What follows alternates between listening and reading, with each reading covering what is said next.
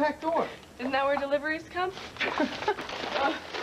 Mushrooms, celery, onions, tomatoes, bread, fresh Parmesan, olive oil. Did I miss anything? Maybe the part where you started moonlighting for Simonella's. Not. But it is a beautiful, cold, crisp night with a hint of snow in the air and Christmas right around the corner. Yeah? It's the kind of night my mom used to call a soup night. So I thought soup, I thought aquacata, I thought Joey, who promised to teach me how to make it. Right. Are you okay? I mean, you just seem a little over the top. Me, I'm fine. I couldn't be better. I'm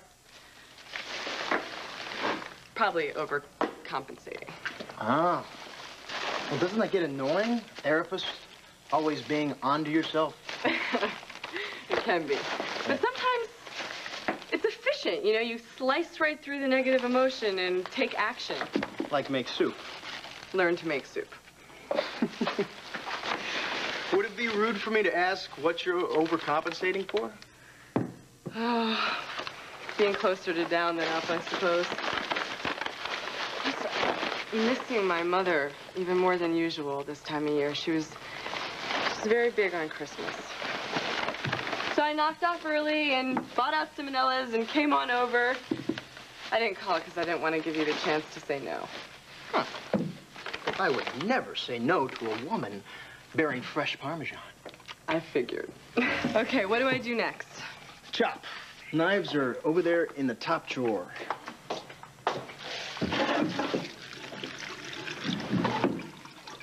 Hope I didn't invade your evening. I guess not calling was a little rude. Well, I think we're past that now. Anyway, I had a yin for Zupa myself tonight. I just didn't know it until you pointed it out. Besides, I owe you. You do? Yes, I do. For putting up with my obnoxious obsession with Kelly last night at Rhodey's. What else is new? Are you really asking? No, but go ahead. Well, Kelly was with Kevin and Cassie at the carriage house, and I ended up showing up last night late. So I gather it wasn't a positive experience? It was for a while. But you know when sometimes you just lapse back into old behavior when you haven't seen someone? Not that kind of old behavior. I'm talking about, like, hanging out. You know, like watching late-night television. Sharing infomercials, how cozy. Oh, yes. Anyway, it was just sort of like old times. Just watching TV? No conversation? Well, that's where we got into trouble. Well, not trouble, just not what I wanted to hear. Go on. Kelly said that Ian was still very much part of the picture. And she expects to continue seeing him. Gee, I appreciate the empathy, but... It's not empathy, dope. It's the onion. Oh. It's a serious onion. Okay, well, you don't know the trick? Well, my mother used to peel them with a large piece of bread in her mouth, but somehow that just didn't seem sociable. Open up. Close. There. Lighten up, woman. It's only soup. Is my imagination, or did this cabbage grow since I bought it? I don't think so, but do you want me to get a food processor? Absolutely not. I mean, they're wonderful inventions, but no outlet for one's hostilities. You, Dorothy Hayes, have hostilities? Even me, occasionally. Wow. Though I must admit, I do have my mother's temperament. Pretty calm, pretty even.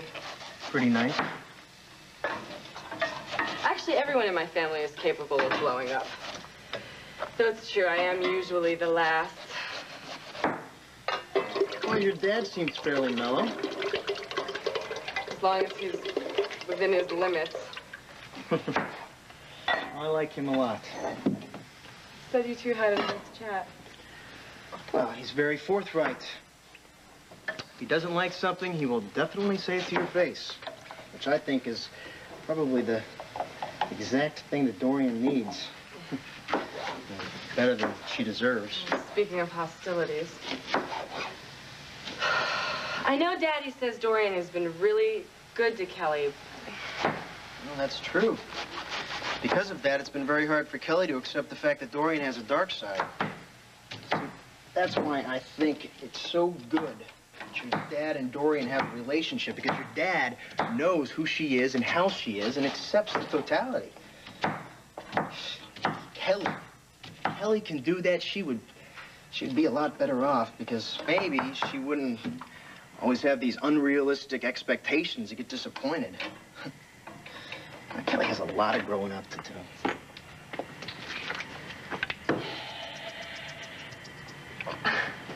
Something wrong? We all have a lot of growing up to do, Joey. All our lives, even you. Specifically? You accept and understand even if it kills you. You care and don't get much back. You offer yourself up and get clobbered. There are limits, and you don't do people favors by letting them stomp all over you. You think I do that with Kelly? Or have I just reached the limit of you hearing about it? Maybe both. I mean, you care so much about her. You worry about her feelings and her future. Is that so bad? It's not so bad. It's just that she takes what you give her, and all she gives back is the information that Mr. British billionaire is still in the running. Look, I hurt Kelly, okay, very badly. And I understand why she doesn't want to just dive into things with me. Fine. But how long can you understand and still keep your self-respect? Well, what do you think I should do? I don't know. Maybe you should tell her off. Maybe you should be a monk. Maybe you should see someone else. Well, do you have anyone special in mind? But there must be somebody in the wide world of single women who has similar interests. Art, cooking, social action, bungee jumping. Bungee jumping. Hey, don't knock it till you tried it. Well, I imagine somebody would be up to whatever challenge you might toss at her. Somebody passably attractive who would really enjoy your attention. I don't know.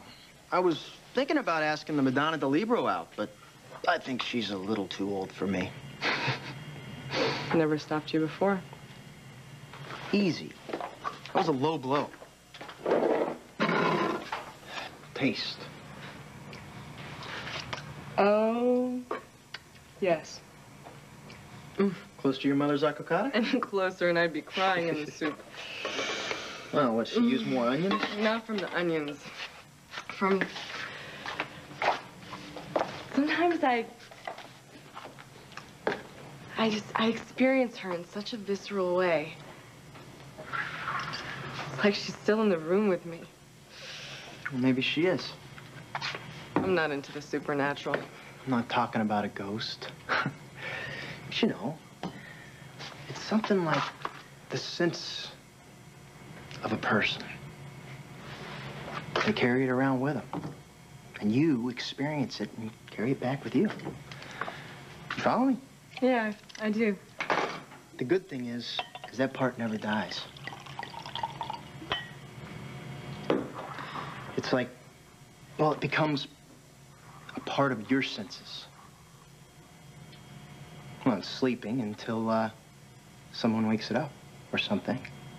Like aquacada. Yeah. Of course, there is a bad side. And that is, well, it's kind of hard to feel it when they're gone. But I think it's a gift, too. You're right. Thank you. Yeah, I've thought some of that. I just never had the nerve to mention it.